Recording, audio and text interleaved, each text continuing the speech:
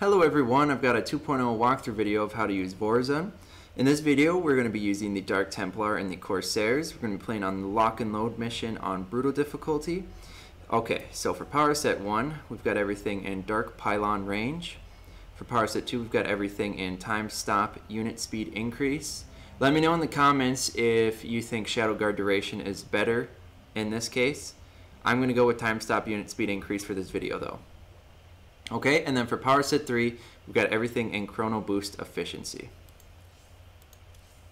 Okay, alright, and then if we run into too many air units, it's like mainly an air army, we're going to throw in a lot of Dark Archons or Stalkers. Those will be our AA. And then we also have to use some of these Oracles for detection. That is pretty much the only way you get detection with Vorazun unless you're using photon cannons. Okay, let's get it started.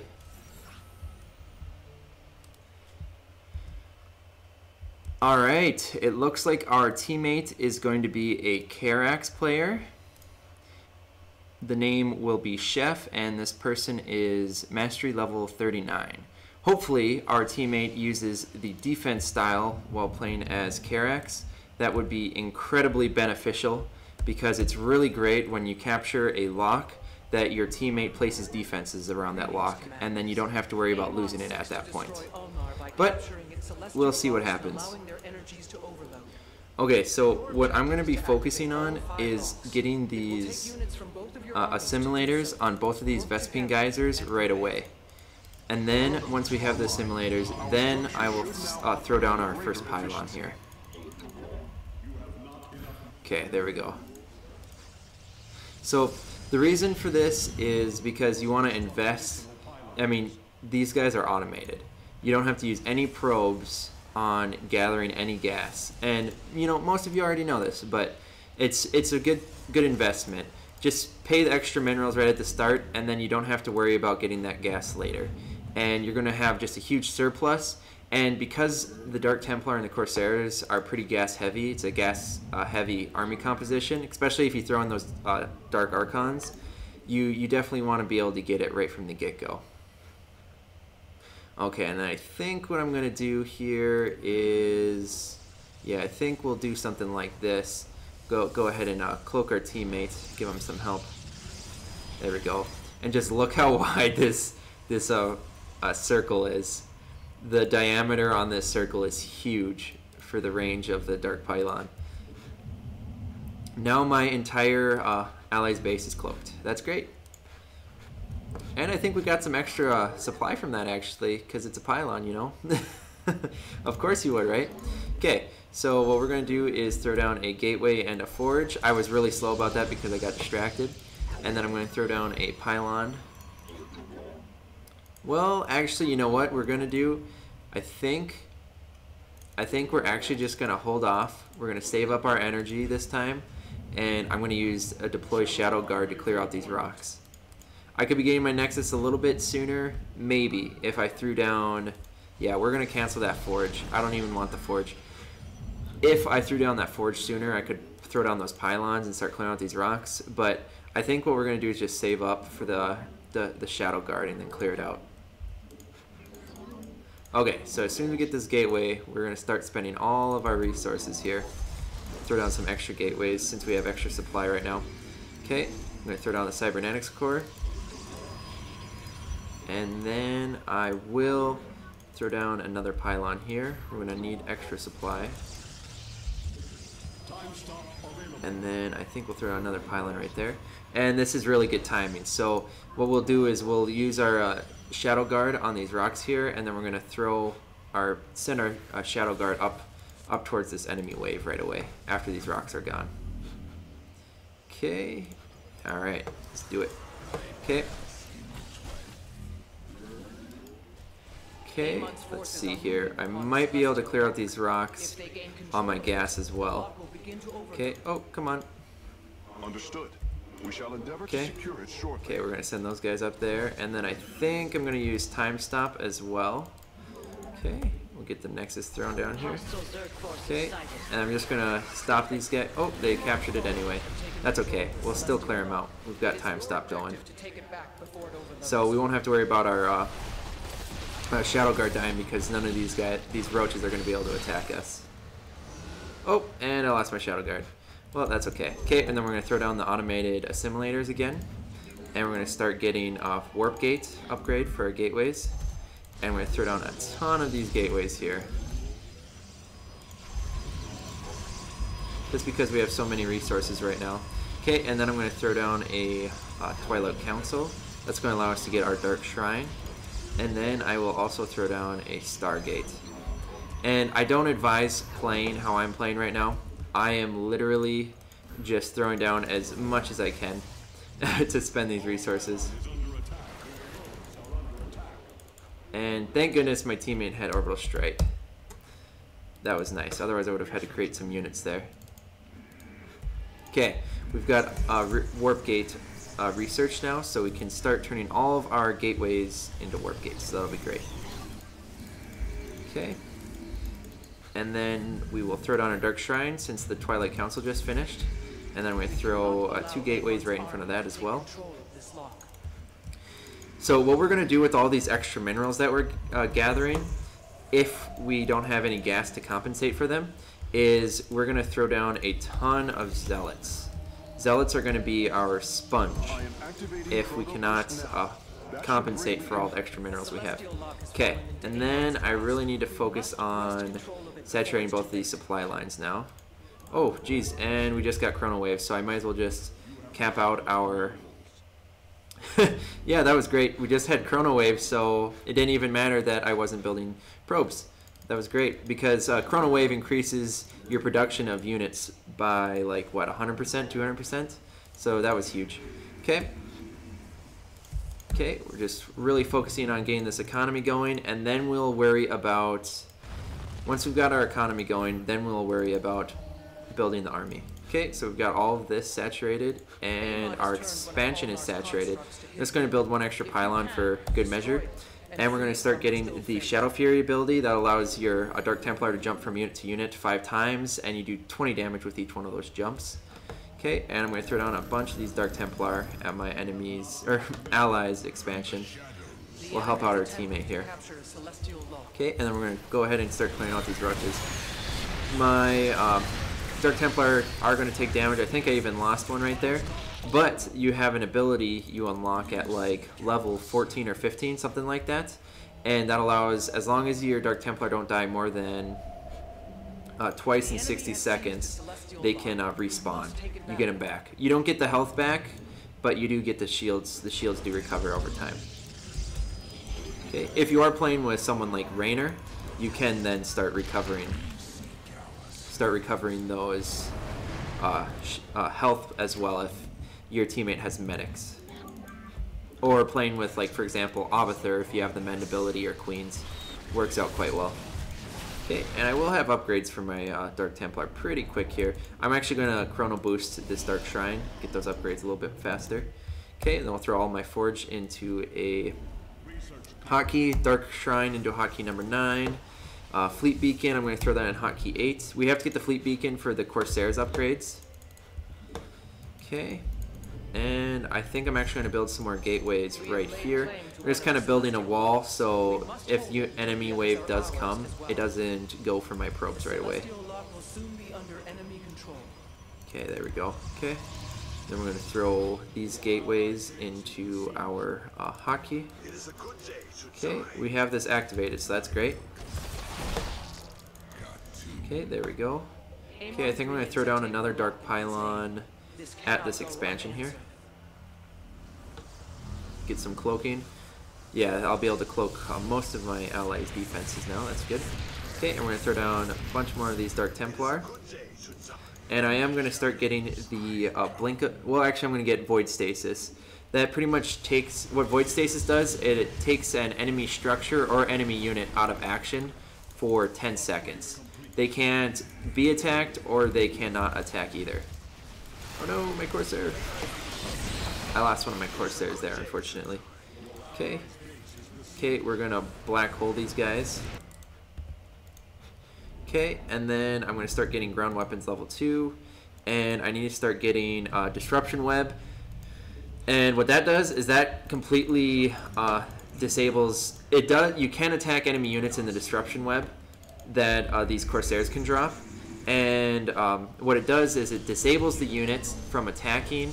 It does not disable the unit from moving. Okay, I'm going to throw down 2 Stargates. I think that's a good choice because... Oh no, I took away my hotkey. Shoot. Okay, so what we're going to do is get all of these warp gates selected again. There we go. Okay. Uh-oh, I don't have them all selected still. Okay, we're going to have to do that one more time. There we go. Okay. Okay, but yeah, that disruption web ability that allows you to completely deactivate the attacks of an enemy, and you can attack the enemy. So that's the plus of using disruption web, and that's why it makes this army composition so strong. Okay, we're going to use time stop ability and clear out this whole lock. This will be real quick. And then another great thing about using this army composition is that Vorazun actually, her units when they're cloaked actually gain increased damage.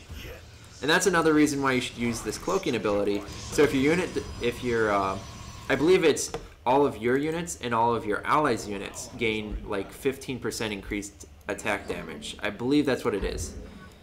So might as well get as much cloaking as you can.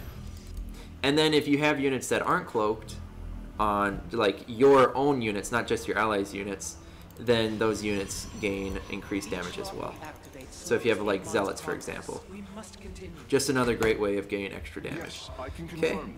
And then someone confirmed that in the comments. I'm pretty sure it affects your allies as well. I know it works for all of your units, but I'm pretty sure it helps your ally as well. Okay, we're gonna pump out a bunch of these Corsairs now. Okay, and then we're gonna jump on this enemy wave here. Okay, I think we're gonna. Oh shoot! I didn't throw down a. Here, we'll throw down a dark pylon once our teammate starts building there. There we go. Look at that disruption web ability. Those Hydralisk and Roaches couldn't even attack. It was wonderful. Okay, we're using a ton of our gas, so now we're going to start spawning a bunch of these zealots. Oh, and something I should point out. I am not focusing on getting the... Okay, we're going to get armor level 1 right here. I should have got that sooner, but I'm not focusing on getting the air upgrades for our Corsairs, because if you see this, they only do 5 damage. And they have that upgraded by 0.75 because of the cloak. They're cloaked now because I got the upgrade to cloak them. And then for versus light, they do 11.5 damage, increased by 10 damage normally, and then increased to 1.5. 11.5 I mean, because of cloaking. But their damage is so minimal, I just don't worry about upgrading their damage unless I have a lot of extra resources. So I'd rather just upgrade my zealots because those are going to be filling the filler for all these extra minerals I have. Okay, so what we're going to do is we're going to get intercept for the zealots, and then we're going to get dark coil. And then that's going to allow our centurions to... Dark coil allows our centurions to stun the enemy nearby units. Stun nearby enemy units. There we go. Okay. And then since we have a ton of warp gates and a ton of extra minerals, we're going to spawn a bunch of these zealots. Okay. Now our army's starting to get pretty big. In a sec here, we will start moving out. I want to make a bunch more pylons though, because I don't want to get supply blocked before we get there. Okay. Alright, so we're just going to go ahead and cap this. As soon as we cap this, then we're going to throw down our time stop ability. And we're going to go ahead and clear out the next lock. Okay. We want to make sure to keep getting our upgrades here. Okay. Oh, I want to get a couple oracles. I haven't done that yet. We do want detection. I think our teammate has been covering the detection needs for us, which is really nice. But we do want to stay on top of that. And I'm going to get the blink ability for our Dark Templar just in case we feel like using it. Okay, I think we're sitting okay there. This wave is not causing us really any problems either. Okay, and it's awesome because our teammate has shield batteries and they're repairing the dark pylon. None of these defenses are taking damage. It's working out really well. This is a great combo, Karax and Vorazun. And I haven't actually been really focusing on using this strategy with Vorazun before, so I'm really liking it right now. Okay, we're going to throw down a couple of these stasis wards. These stasis wards can actually be really beneficial if you can use them effectively, but I'm not doing that right now. So stasis wards will deactivate all the enemy units trapped in their little the little circle that forms. Yeah, let's see here. Once activated by an enemy ground unit, the ward traps nearby enemies in the stasis for 15 seconds. So that's another way to disable all the enemy units in a select area. So it's really good if you set it up. So if you like bait the enemy into it, that's probably the best way to do it. So I'll kind of show you guys. You really can make good use of this in battle. I'm just kind of like setting it up for you guys right now, but you can definitely do better than I'm doing right now. Oh, okay. We're not, oh, well, we got some of the units there, but we're just going to go ahead and throw it on time stop and clear out everything. There we go. As you can see, this Disruption Web ability is just so overpowered. And then, you know, plus Dark Templar are already really strong. Let's look at the damage of our Dark Templar. With upgraded damage, they're at 60 plus 8.99 damage increase from having the cloaking ability, the cloaking damage upgrade. That's huge. Okay, we're going to call down Black Hole ability on these units here and start killing those guys real quick. Okay, oh geez, I did not realize the huge mineral surplus I had. Okay, we're going to clear this out. Oh, and I don't have any detection over here. That's no good. Okay, I'll send my oracles over there, and then we'll keep on clearing out all the stuff over here. We do want to get this lock. Looks like our teammate is clearing out the enemy base. Okay, there we go. Okay, so a good way to actually, this would be really helpful. Okay, so this is a good way to use the stasis ward ability. If you have these enemy waves kind of sneaking up on you like that, set up a bunch of these stasis wards to trap that enemy until you can get over there and help out your teammate. Okay, hopefully our teammate helps us capture this lock. Yeah, there we go. Teammate woke up. Okay, oh, we got Chrono Wave, and I didn't even realize it. Shoot. Okay, I'm going to make sure to get Armor level 2, and then Shields level 3.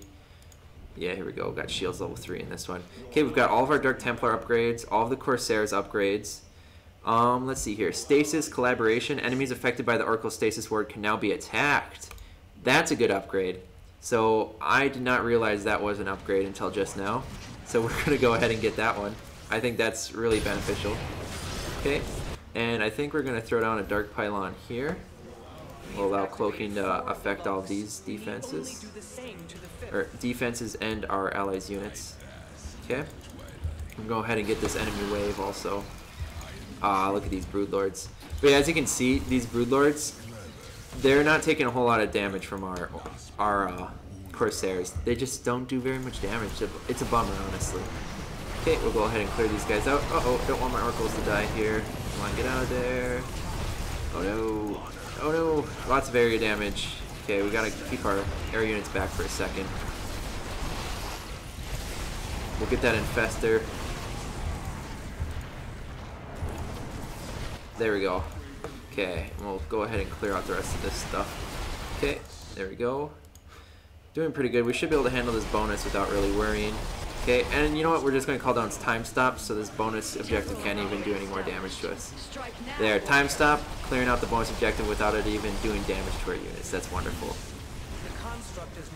Okay, now we only have one lock left. We already got the bonus objective. You can just really see how overpowered Vorazun is if you play this strategy. It's quite fantastic. Okay, we don't need to get that upgrade because that's for the Void Rays. Oh geez, and I actually have lost a lot of units. You know what, we're going to back off for a second so I can rebuild our army up a little bit. I don't need any more Corsairs, but I definitely do want some more Oracles. I think that'll be a good investment. Holy cow! Whoa, whoa, whoa. What is coming at us? Okay, we're going to spawn a bunch of Zealots. We need some reinforcements here. That was a big nasty wave. Oh no! Oh no! Oh, they destroyed our pylon. That was a bummer. Okay, we're going to spawn all of our Zealots over here. All of my Zealots just got absolutely destroyed. Just about to warp in and then boom, dead. Oh, that was a bummer. Okay, we'll go ahead and finish out these Mutalists. I mean, these Corsairs, they do a decent amount of damage, you know, but yeah, still, it's not a lot. I mean, look how long it's taken to kill these Broodlords. And I have how many Corsairs? Let's see here, 10, 13. I have 13 Corsairs. And even if I upgraded them, I mean, which I could actually. You know what? We have way too many minerals and gas, so I could. But I just really don't think it's worth it. You know, it's a preference thing, I guess. I mean, if you want that extra damage, but I would just if you really need anti-air, I would throw in Stalkers or dark Archons. If you don't have a whole lot of gas, then I would throw in Stalkers. Stalkers are very cheap, and if you have other units to distract the enemy units, then you'll be fine. I mean, your Stalkers won't die. If your enemy's army is really air heavy, then you might actually have to switch your strategy, because you really do not have any anti-air units in this army composition. I mean, the Corsairs, like I said many times, they do air damage, but it's so minimal, it doesn't really count. Okay, and then we use Black Hole here. We're going to want to spawn another one of these Dark Pylons, because I think we're going to lose that one. Ah, we did not lose it thanks to the reconstruction beam that Karax has. Okay, I think we have all of our forge upgrades. Yes, we do. We can get our next air weapon damage upgrade. Not that it matters because we completely have this covered. Yeah, it looks like our teammate completely wiped the enemy base. There's still another enemy base up here, up northwest, but not that it matters. Northwest, that sounds familiar. Alright, so there you have it. I hope that helped everyone. I definitely find this strategy to be very fun. And you can use those stasis ward abilities that the Oracles have. Definitely use those more effectively than I did. If you use them right, you can really set up, like a landmine, a bunch of landmines basically. Set a minefield for your base, and then trap the enemies, and if you get that upgrade from the fleet beacon, then you can do damage to those units that are in the stasis ward, and it holds them for 15 seconds. How awesome is that? 15 seconds is more than enough for your units to travel across the map. And something that I did not use the recall ability for these Dark Pylons. That is something you really want to make good use of, and I completely forgot about this. I just remembered it now. But yeah, the recall ability for the Dark Pylons, just warp across the map wherever you have those dark Pylons. It's not as good as Kerrigan's Nidus Worms, I don't think, but it's definitely a good way to get from one place to another, especially if you have those stasis wards set up. You can freeze the enemy and then warp to the other side of the map and then get the enemy. And you know, I could probably make another video on just using the Dark Pylon recall ability and the stasis ward ability with those oracles. I could probably make a good walkthrough for that as well if you guys would like to see that. But yeah, I hope this was helpful for all of you. Thanks so much for watching, and if you have any questions, post it in the comments.